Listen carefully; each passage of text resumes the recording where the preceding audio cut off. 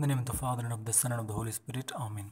My dear friends, in the liturgy of the Word of God today, we hear our blessed Lord giving us the supreme commandment to love God with all our heart, with all our soul, with all our being, because we have come from Him. And secondly, since others also have come from Him, we need to love one another as we love ourselves. Therefore, the basis of our love, our community, our existence, the Lord puts it in the ground of love.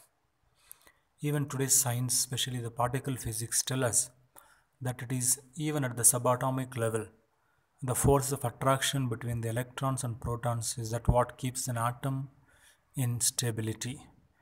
And what is in the minute forms of electrophilic force of attraction at the subatomic level is also experienced in the cosmic level of planets revolving around the sun in their orbits at the centrifugal force at the sun, the centripetal force. Therefore, it is the force of love that keeps us in being, and it is that force that we need to live. But at times it's very difficult to love and to accept people, especially those who betray us and those when we become victims of people's ingratitude. Let us then ask Jesus to empower us so that His love may overpower us, so that we may move and live in His love. Towards this grace, let us pray. All that I am, all that I have, I lay them down before you, O Lord.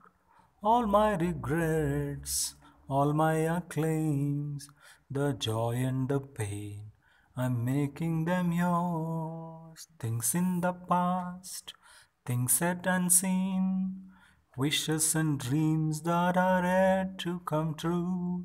All of my hopes, all of my plans, my heart and my hands are lifted to you.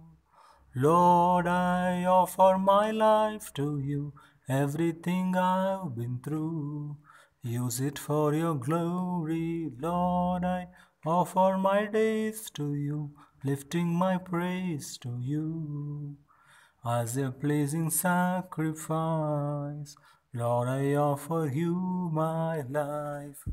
Jesus, empower our hearts with your love and mercy, so that when it is difficult for us to love and forgive, may your grace come to our assistance. We make this prayer in your holy name, dear Lord. Amen. May Almighty God bless us in the name of the Father, and of the Son, and of the Holy Spirit. Amen.